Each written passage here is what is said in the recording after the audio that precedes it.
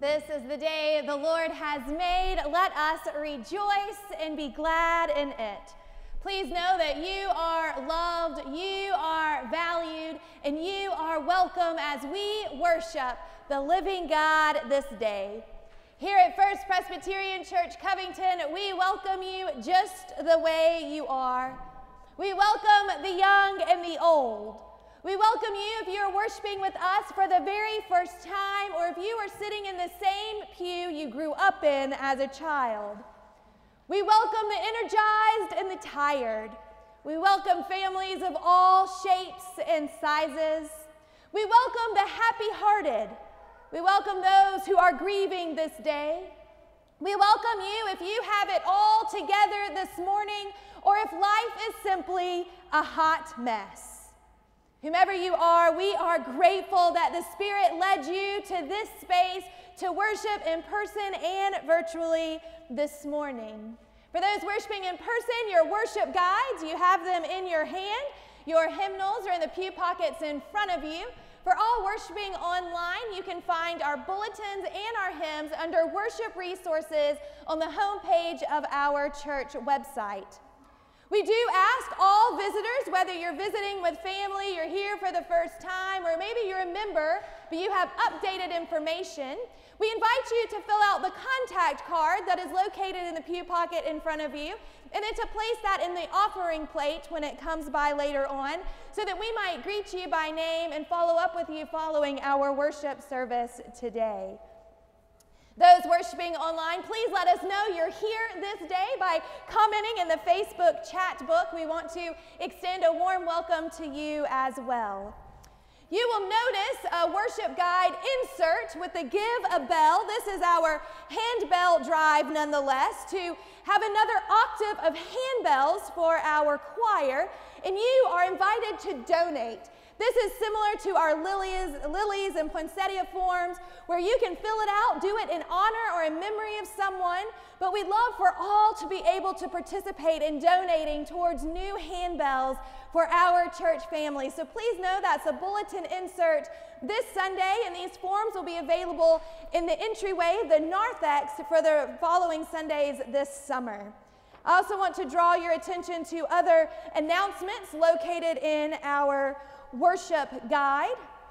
Also, if you are interested in learning about our tech team, we have some incredible people behind the scenes who are making sure that our worship service, that you can hear it today, but also that people who are worshiping online, so that you are able to join in our worship experience. And so if you're interested in being a part of our tech team, or you know of a community member who would like to come and volunteer on Sunday mornings, we would love to expand our tech team, so know that invitation is there.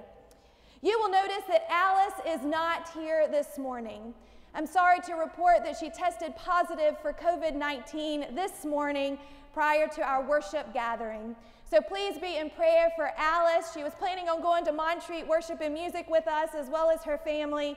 But Alice, we love you, and our prayers are with you, and I share this with permission from Alice this morning. So yes, we do have a team that will be commissioned during worship today.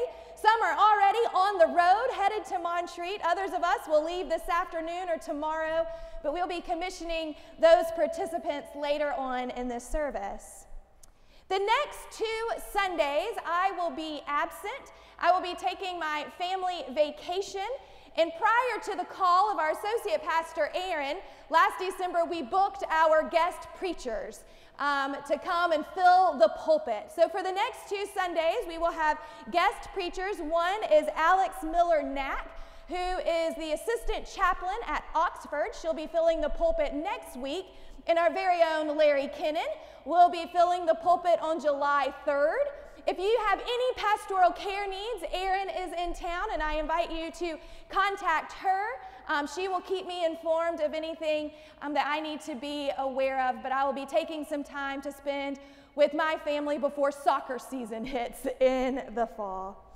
So with that, church, let us give thanks for the grand privilege it is to worship and glorify God this day. Please stand and join me in the call to worship printed in the worship guide. Our souls long for you, O God. Where are you?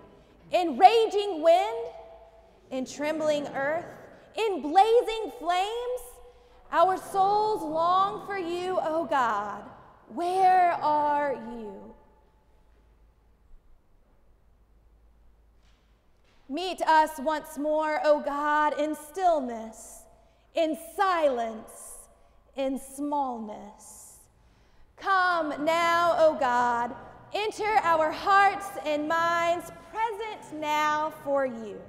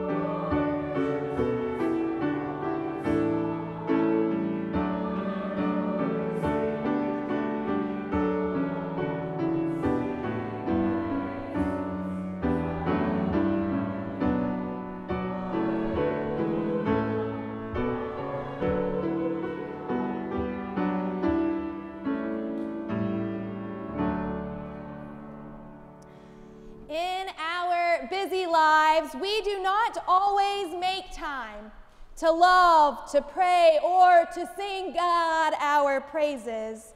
We want to be strong, to seek control, yet we often feel out of control. We are rocked by the earthquakes in our relationships. We're burned by the fires of doubt. Forgetting what we cannot see, we ask, God, why have you forgotten me?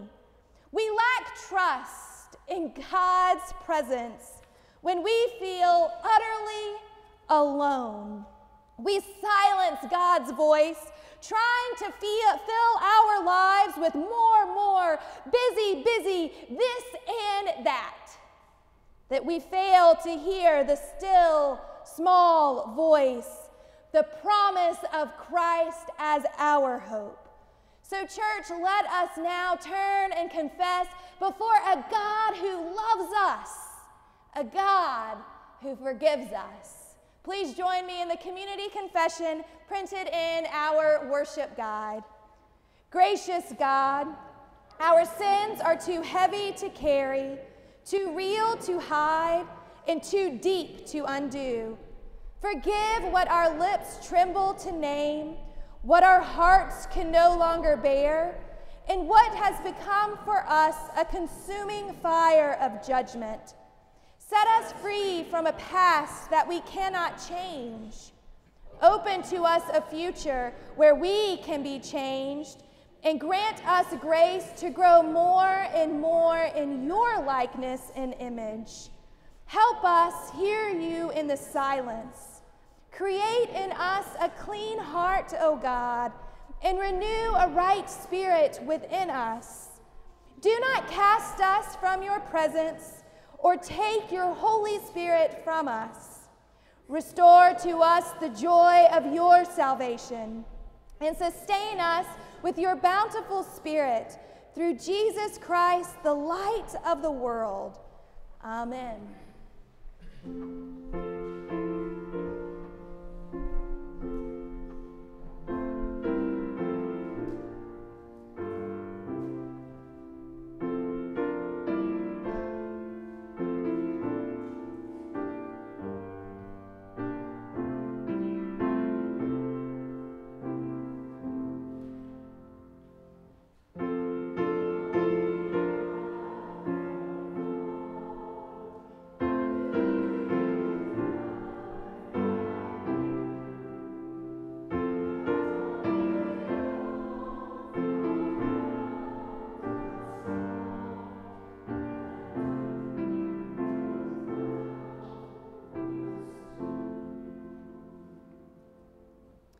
Church, hear the good news.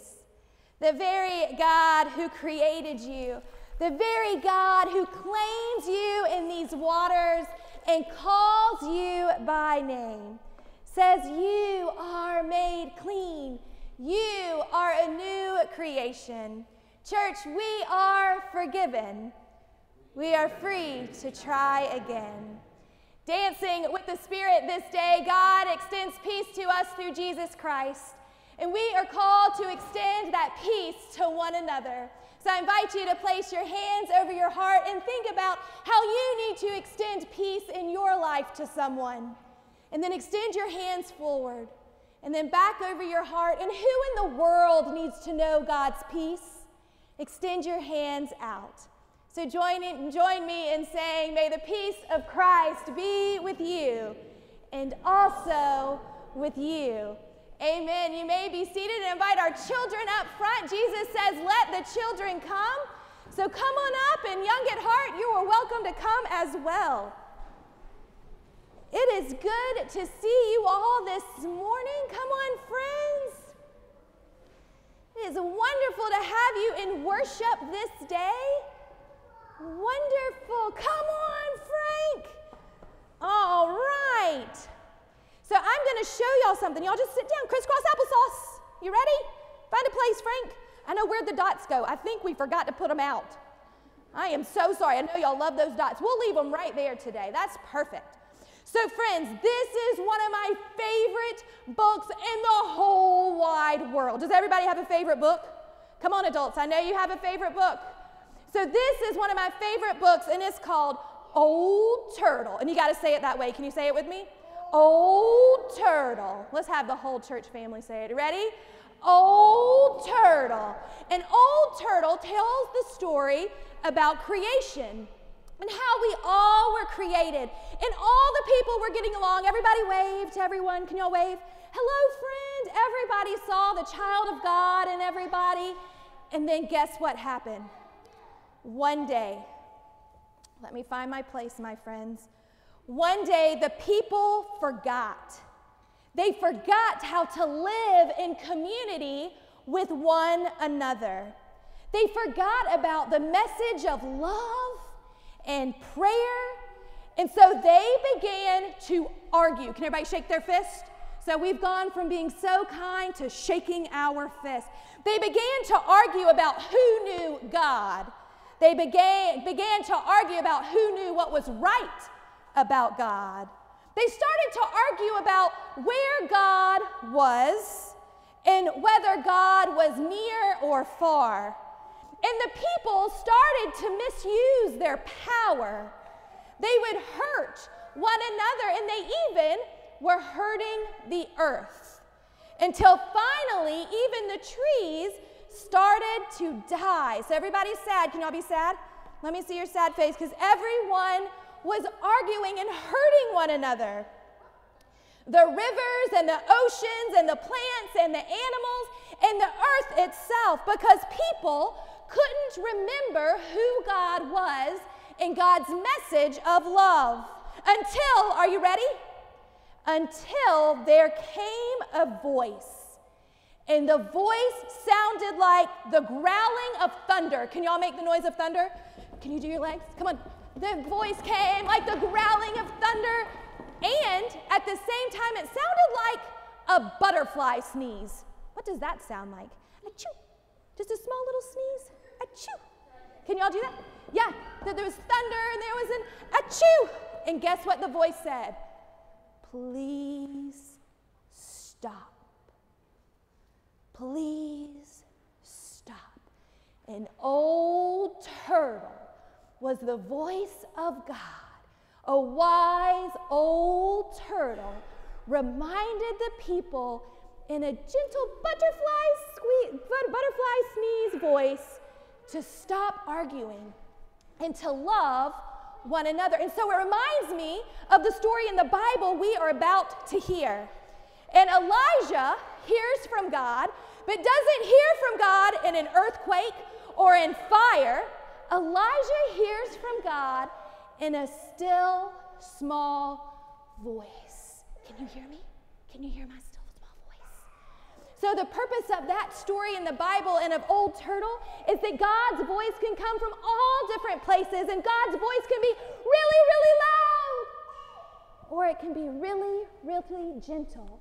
But what we're supposed to do, friends, is to listen for God's voice.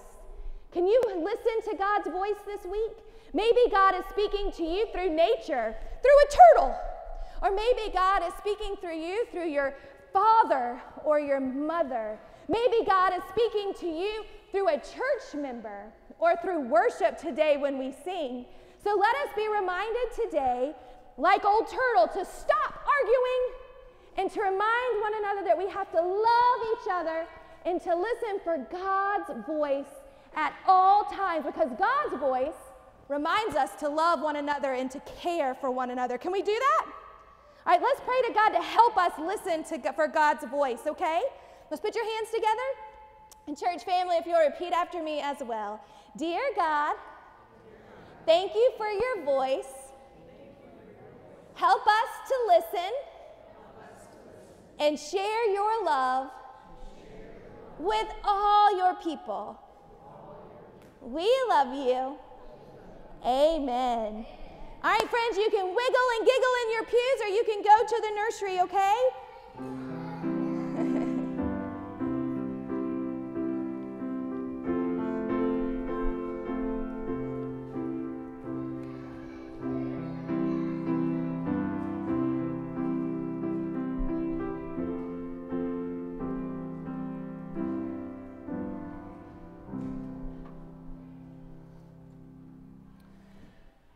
us now pray for God's wisdom and understanding as we approach Scripture today. Holy One, open us that we may hear you. Silence any voice in us but your own, so that we may clearly hear you and what you are calling us to do. Help us to hear and see you in new and unexpected ways. Amen. Our first reading from Scripture comes from Galatians chapter 3, verses 23 through 29. Hear God's word for us this day. Now before faith came, we were imprisoned and guarded under the law until faith would be revealed. Therefore the law was our disciplinarian until Christ came, so that we might be justified by faith. But now that faith has come, we are no longer subject to a disciplinarian, for in Christ Jesus you are all children of God through faith. As many of you as were baptized into Christ have clothed yourselves with Christ. There is no longer Jew or Greek, there is no longer slave or free, there is no longer male and female, for all of you are one in Christ Jesus. And if you belong to Christ, then you are Abraham's offspring, heirs according to the promise. Friends, this is the word of the Lord. Thanks be to God. And a brief introduction on our reading from 1 Kings. The prophet Elijah preaches to a disobedient group of Israelites. Queen Jezebel is a worshiper of the god of Baal, and Elijah will not stand by the religious position of Queen Jezebel. He persecutes her false prophets, and she, in turn, threatens him with death. And this is where our scripture begins in the 19th chapter of 1 Kings. Hear God's word for us this morning. King Ahab told Jezebel all that Elijah had done and how he had killed all the prophets with the sword. Then Jezebel sent a messenger to Elijah, saying, "So may the gods do to me and more also, if I do not make your life like the life of one of them by this time tomorrow." Then Elijah was afraid. He got up and fled for his life and came to Beersheba, which belongs to Judah. He left his servant there. But he himself went a day's journey into the wilderness and came and sat down under a solitary broom tree. He asked that he might die. "It is enough. Now, O Lord, take my life away, for I am no better than my ancestors." Then he lay down under the broom tree and fell asleep. Suddenly an angel touched him and said to him, "Get up and eat." He looked, and there at his head was a cake baked on hot stones and a jar of water. He ate and drank and lay down again. The angel of the Lord came a second time, touched him, and said, "Get up and eat, or the journey will be too much for you." He got up and ate and drank. Then he went in the strength of that food 40 days and 40 nights to Horeb, the mount of God. At that place he came to a cave and spent the night there. Then the word of the Lord came to him, saying, "What are you doing here, Elijah?" He answered, "I have been very zealous for the Lord, the God of hosts, for the Israelites have forsaken your covenant, thrown down your altars, and killed your prophets with the sword. I alone am left, and they are seeking my life to take it away." He said, "Go out and stand on the mountain before the Lord, for the Lord is about to pass by." Now there was a great wind, so strong that it was splitting mountains and breaking rocks in pieces before the Lord, but the Lord was not in the wind. And after the wind, an earthquake, but the Lord was not in the earthquake. And after the earthquake, a fire, but the Lord was not in the fire. And after the fire, a sound of sheer silence. When Elijah heard it, he wrapped his face in his mantle and went out and stood at the entrance of the cave. Then there came a voice to him that said, "What are you doing here, Elijah?" He answered, "I have been very zealous for the Lord, the God of hosts. For the Israelites have forsaken your covenant, thrown down your altars, and killed your prophets with the sword. I alone am left, and they are seeking my life to take it away." Then the Lord said to him, "Go, return on your way to the wilderness of Damascus. When you arrive, you shall anoint Hazael as king over Aram." This is the word of the Lord. Thanks be to God. And let us pray. Oh God, we ask that you would move and have your being. May the words of my mouth and the meditations of all of our hearts would be holy and pleasing to you, for you are our rock and our Redeemer. Amen. God was in the still, small voice, a whisper. Has the message of a still, small voice or a whisper ever impacted you? My youngest niece is a wise and loving soul. She's a second child and follows after a sister who is quite animated, outspoken, and takes control. But in my youngest niece's first 2 years of life, she was very quiet and reserved.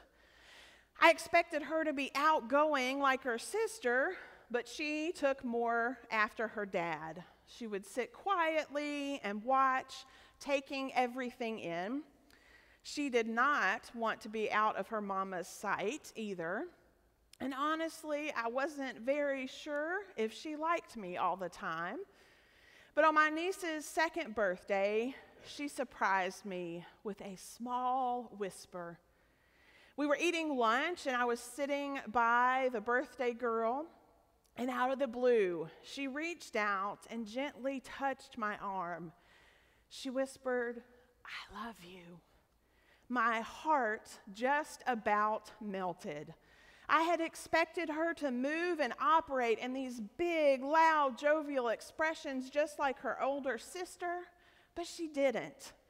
She touched my soul in an unexpected whisper, in a still, small voice.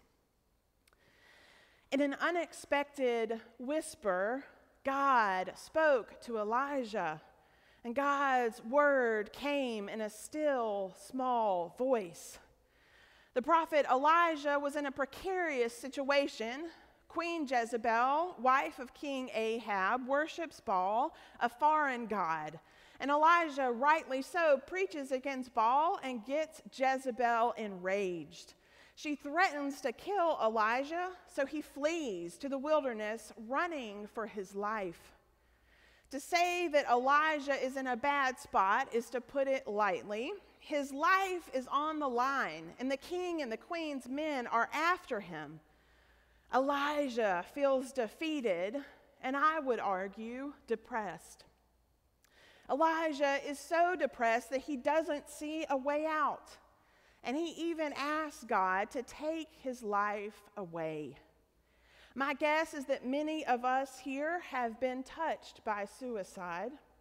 Suicidal thoughts or thoughts of self-harm are not something to ignore and require immediate attention from medical health professionals. So if you or someone you know has these thoughts or feelings of self-harm, please reach out to me or to Pastor Neely or to someone that you know or a trusted friend, and know that you are not alone. Theologian Carrie Mitchell says, "This story reminds us that although we may feel separated from God and are tempted to give up on both ourselves and our mission, God is always providing for us. Why would God do otherwise? After all, God created each and every single one of us uniquely for a purpose. We water the expensive plantings that we put into our summer gardens, and we take interest in their flourishing, right?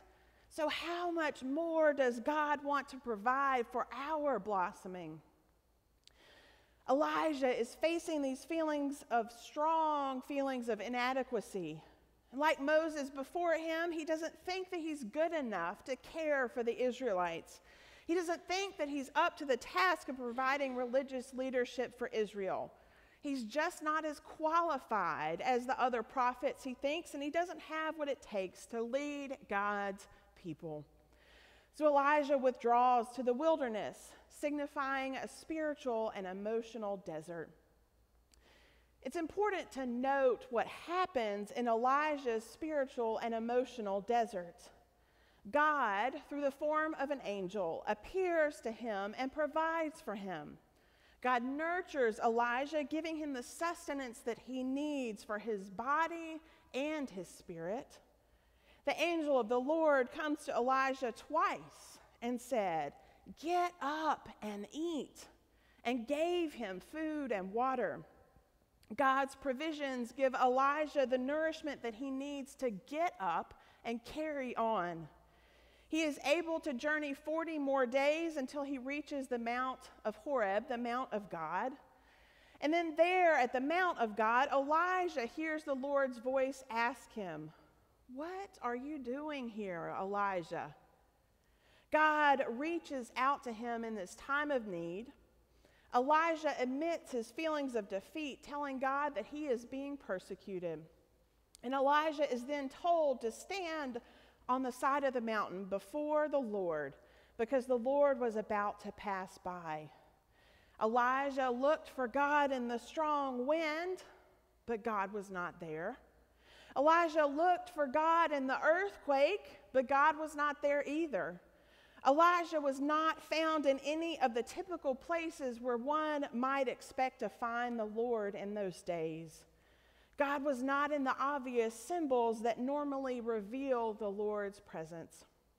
Instead, the sound of sheer silence came upon the mountain and surrounded Elijah. Some translations describe the sound of sheer silence as a still, small voice. God was found in the still, small voice, in the unexpected. God does not always appear in the ways that we expect. God does not always appear in the grandiose big gestures or the flashing neon lights, but we often look for and expect God in those places. We limit God when we demand that God appear exactly when and how we want God to show up. When we stop looking for God in the seemingly obvious places, God exceeds our expectations. In Elijah's story, it is only when God enters the silence of Elijah's broken heart and fractured soul that Elijah gets up. It's when God enters the heavy silence that Elijah feels. It's only when God's self becomes the silence. Only then does Elijah begin to believe that God understands him and wants to help him. Elijah doesn't need the fire and the wind, the rattling and the roaring. He needs to know that he is loved. He needs to know that he's held by hands tender and sensitive enough to hold the broken pieces of his life and then gently put them back together with the glue of grace. This story speaks volumes about God. God shows up for Elijah. Elijah is in desperate need of strength and reassurance and sustenance, and God shows up. God doesn't show up exactly how Elijah might expect God to, but nonetheless, God shows up. The Lord shows concern by asking the question, "What are you doing here, Elijah?" God sees that his child is hurting, and God appears to him personally. And the Lord enables Elijah to get up and go on his way, giving him a new charge and commission. You may be thinking, that's great that God showed up for Elijah, but God has not shown up for me yet. I hear you and I see you. You are not alone. God hears you and sees you. Trust that God is working for you and with you even when you can't see it or feel it. God may not show up in the wind or in the earthquake or in the fire, but God will surely show up. It may not be how you expect it, but God will surely show up. There's an old story that goes like this. A fellow was stuck on a rooftop in a flood. He was praying to God for help. Soon a man in a rowboat came by, and the fellow shouted up to the man on the roof, "Jump in, I can save you." The stranded fellow shouted back, "No, it's okay. I'm praying to God, and God is going to save me." So the rowboat went on. Then a motorboat came by. The fellow in the motorboat shouted, "Jump in, I can save you." To this, the stranded man said, "No thanks. I'm praying to God, and God is going to save me. I have faith." So the motorboat went on. Then a helicopter came by, and the pilot shouted down, "Grab this rope, and I'll lift you to safety." To this, the stranded man replied, "No thanks. I'm praying to God, and God is going to save me. I have faith." So the helicopter reluctantly flew away. Soon the water rose above the rooftop, and the man drowned. He went to heaven. He finally got his chance to discuss this whole situation with God, at which point he exclaimed, "I had faith in you, but you didn't save me. You let me drown. I just don't understand why." To this, God replied, "I sent you a rowboat and a motorboat and a helicopter. What more did you expect?" We must remain open to God's communication vehicles rather than our preconceived expectations. God defies our expectations. Theologian Carrie Mitchell says that when Elijah first responded to God's calling, he did not expect to have his life threatened by Queen Jezebel and then protected by an angel. Few of us would expect that. Instruction manuals or how-to books lay out step-by-step detailed instructions on how to build a boat or how to assemble a desk. Wouldn't it be wonderful if we could have such a detailed overview of what to expect for each of life's major transitions? Just imagine what to expect when my high schooler graduates, what to expect when I retire, what to expect when my parents and I age. We are a people who like to know what to expect. But when we stop expecting God in the seemingly obvious places, God exceeds our expectations. So I invite you to stop looking for God in the obvious places and try looking for God in the unexpected. God showing up may not lead to an easy path, but I can assure you it will be worth it. Professor Scott Hosey says that Elijah did not belong there in that cave, hiding out in despair, because God had plans. God still had God's people, and Elijah was not alone. He never had been. And because of that, God's final piece of Elijah was pretty simple: get back to work. It was God's way of saying, look, it's never going to be easy. Ministry and the life of discipleship will rarely be simple. The journey is too much for you, but I've always got more going on, more resources, more people than you can imagine. So go back to work, Elijah. Go back to your ministry, discouraging though it may look at times. But remember that I am with you always. Go back to work, and I will be with you. Some days I may be no more than a whisper in your ear, a tickle on the back of your neck, but I will be with you. Folks, we are not alone, and that is good news because this world can be a pretty tough place at times. Dear people we love die suddenly. Deeply cherished jobs get taken away from us. We get downsized into unemployment and are left feeling empty and futile. Our fondest dreams turn to dust in our hands. And sometimes we look to the church for comfort, but only find cold shoulders. This is a rough world in which to live like Jesus and to live for Jesus. And if we try to make it on our own, then I bet that we too could end up running for our lives as soon as we encounter the criticisms and the hard knocks of life that inevitably will come. But Elijah stands as a reminder that it is never about us. It is never about us. For us, discipleship will always be a journey that is too much for us. The journey is too much for us alone.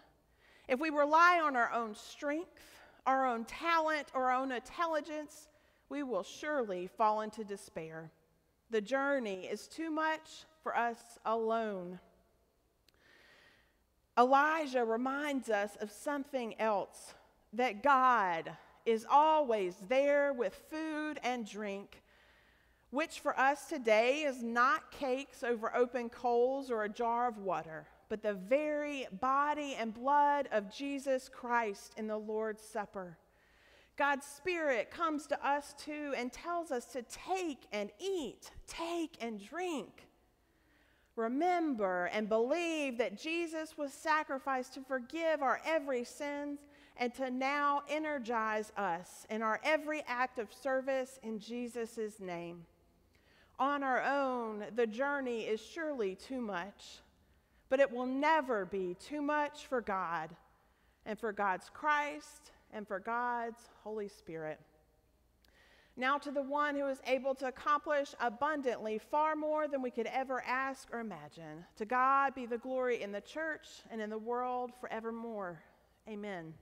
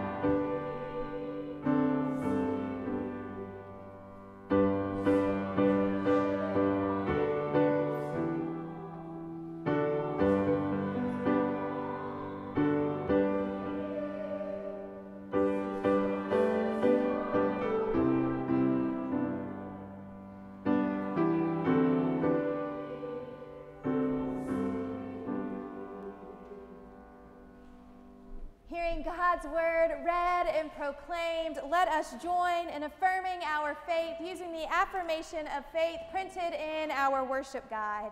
I invite you to join me as we read from a brief statement of faith. Church, what do we believe? In life and in death, we belong to God. Through the grace of our Lord Jesus Christ, the love of God, and the communion of the Holy Spirit, we trust in the one triune God, the Holy One of Israel, whom alone we worship and serve. We trust in Jesus Christ, fully human, fully God. We trust in God, whom Jesus called Abba, Father. We trust in God, the Holy Spirit, everywhere the giver and renewer of life. With believers in every time and place, we rejoice that nothing in life or in death can separate us from the love of God in Christ Jesus our Lord. Amen. You may be seated, and we invite all of the on-street worship and music participants to come forward, please.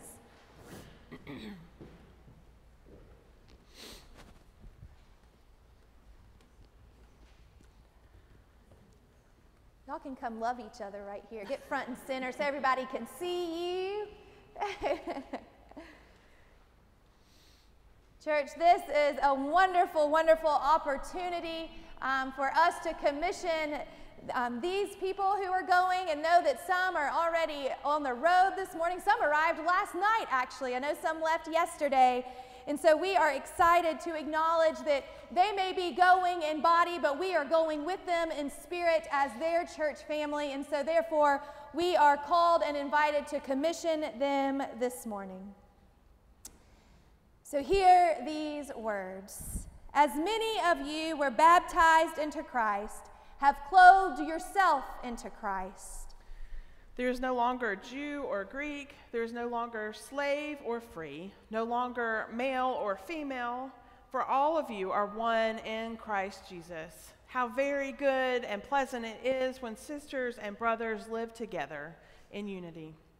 As participants in the Montreat Worship and Music Conference, I encourage you to watch and listen for the ways God will be calling each of you at Montreat. In worship, in play, in music, in breaking bread, in small group discussions, in informal conversations, in friendships new and old, and in the natural beauty of God's creation called Montreat. But remember that God doesn't call you only as an individual, but as members of the body of Christ and representatives of this congregation. And so I urge you to listen to the voices of fellow church members who will be there alongside you as you gather around the table, as you lift your voice in song and experience the holy thin space that is Montreat. Therefore, we ask you the following questions as you go forth to the Montreat Worship and Music Conference as members of FPC Covington and as children of God. Will you be Christ's faithful disciple, obeying his word and showing his love? If so, please say, I will, with God's help. Do you welcome the responsibility of representing First Presbyterian Church Covington, and will you seek to follow Christ in all that you say and do at Montreat? If you do, say, I will, with God's help. And now turning to our church family. Do you, the members of First Presbyterian Church, confirm the call of God to our brothers and sisters to grow in faith and learning and fellowship by participating in Montreat Worship and Music Conference? If so, please say, we do. And will you support them with your prayers while they are away? Welcome them warmly when they return, and pester them enthusiastically for stories about their experience. If so, please say, we will. Let us pray. Friends, you are commissioned as representatives of the body of Christ in this place to the Montreat Worship and Music Conference. Whatever you do, in word or deed, do everything in the name of the Lord Jesus, giving thanks to God through him. Amen. Amen. Friends, it's exciting that we get to share in this journey together, so traveling mercies as you go, and may the grace and peace of God guide you. Amen. You may take your seats. Thank y'all.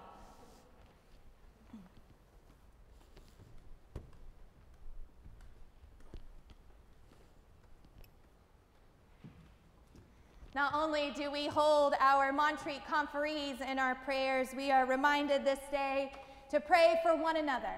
So I encourage you to look at your bulletin insert at our prayer concerns and celebrations, and to hold the hands of our congregation in prayer. With that, let us go to God in prayer. God of the still small voice, as we come to you in these moments, we ask you to refresh our spirits. We confess that we have too often sought nourishment in food that does not satisfy, in drink that does not quench our deepest thirst. You know, O Lord, how we wander into winding valleys of misdirection and lose sight of you, our good shepherd. Guide us anew, gracious Lord, into those green pastures, into that living water that you provide generously and without cost. Although we readily acknowledge your power, O Lord, we can sometimes lose a lively assurance in your goodness and mercy. And so we find ourselves carrying burdens of regret, of what we have done and what we have left undone. Reassure us that in your redeeming love, you redeem even our life history as you shape us finally into the image of Christ. Remind us this day, gracious Lord, of your steadfastness throughout our lives, your strength in preserving us in times of uncertainty, illness, loss, and tragedy, your faithfulness in finding us and bringing us back home, your presence during times when we have lived in fear of what is happening and fear of what might happen. We especially today pray for our siblings in Christ who have experienced shootings during church. Specifically, we pray for the St. Stephen's Episcopal Church in Alabama this morning. Within all our difficulties, speak again to the winds and waves of our anxious hearts your word, peace. Be still, do not be afraid. On this day, when we celebrate father figures in our lives, we give a special thanks, God, to the men in our lives who have provided gentle and faithful care for us. We pray for those who celebrate Father's Day today with cookouts and presents. We pray for those who long to feel the touch of their father's hand or hear their father's voice one more time. We pray for those who grieve this day, and for this day is really hard. And we ask, God, that you provide comfort and care. Thank you for all father figures in our lives, school teachers and Sunday school teachers, tutors and coaches, grandparents and uncles. We give you thanks for all who guide and shape your children this day. So in these days of people struggling for fairness and freedoms, we recognize Juneteenth as a day towards freedom for all people. Grant to leaders of our countries and cities, of corporations, and of this congregation the wisdom and goodwill and vision that ultimately come from you, God. Help us all to hear your still, small voice. Stay always beside us, our loving shepherd. In our times of danger, guard our lives. In our times of temptation, guard our souls. May we always and in every circumstance acknowledge you as Lord of our lives. Hear, O Lord, these thoughts and unspoken prayers of our hearts here today.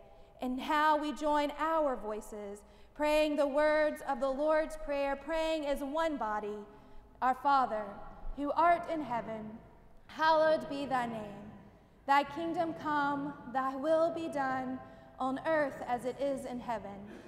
Give us this day our daily bread, and forgive us our debts as we forgive our debtors.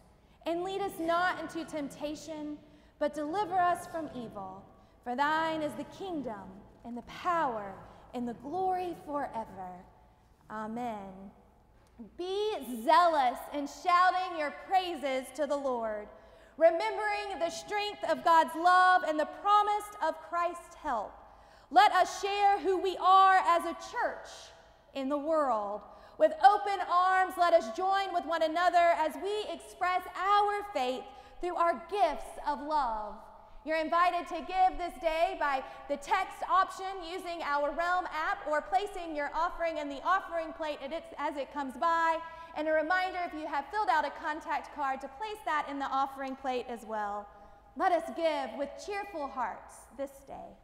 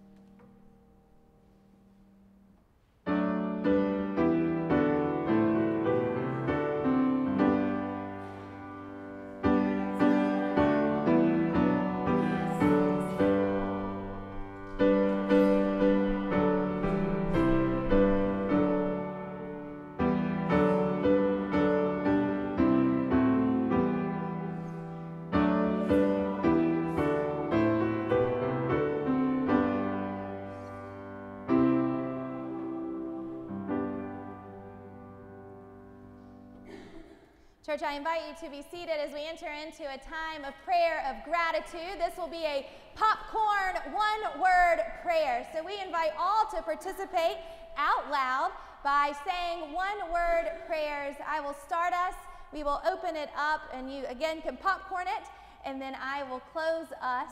So let us go to God in prayer.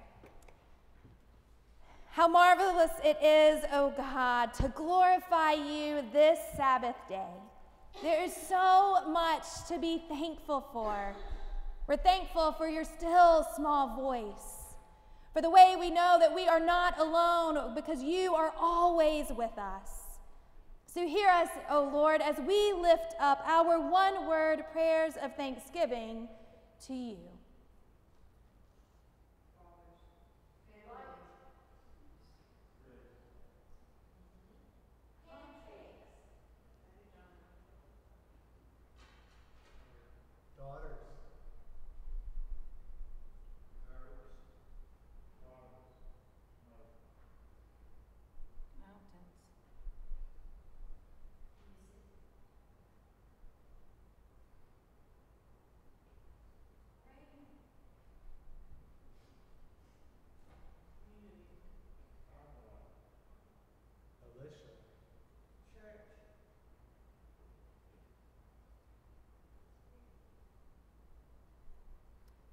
And all God's children say, Amen.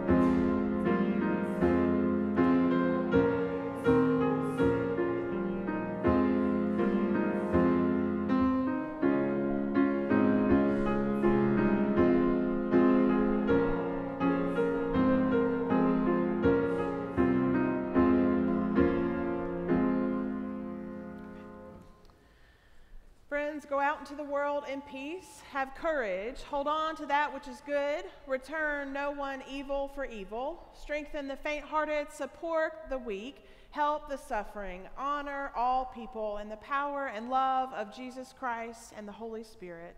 Amen.